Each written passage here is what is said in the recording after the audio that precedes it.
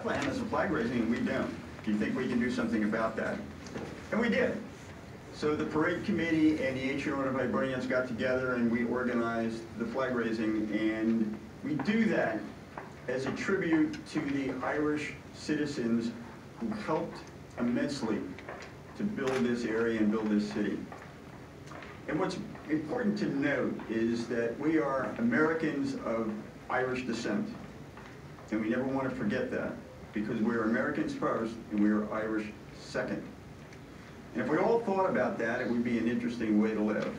And so in the next couple of days, when you tip a Guinness, remember that a lot of folks came here from Ireland and worked very, very hard and accomplished a great deal.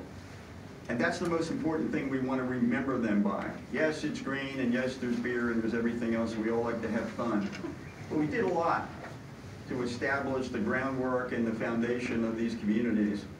And as time goes on, that foundation becomes stronger and stronger as generations continue to go. And our role as the Allentown St. Patrick's Parade Committee is to ensure that that heritage continues to be in the forefront of people thinking about things around St. Patrick's Day and thinking about the heritage.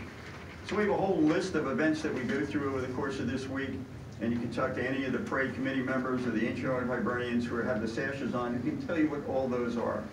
But today we're here to raise the Irish flag out front in honor of the people from Ireland who came here and to celebrate that day. And it is my distinct pleasure to announce and present to you the Honorable Roger McLean, interim mayor of the city of Allentown. And I think this may be the first time he's introduced in an event. So, Roger, it's your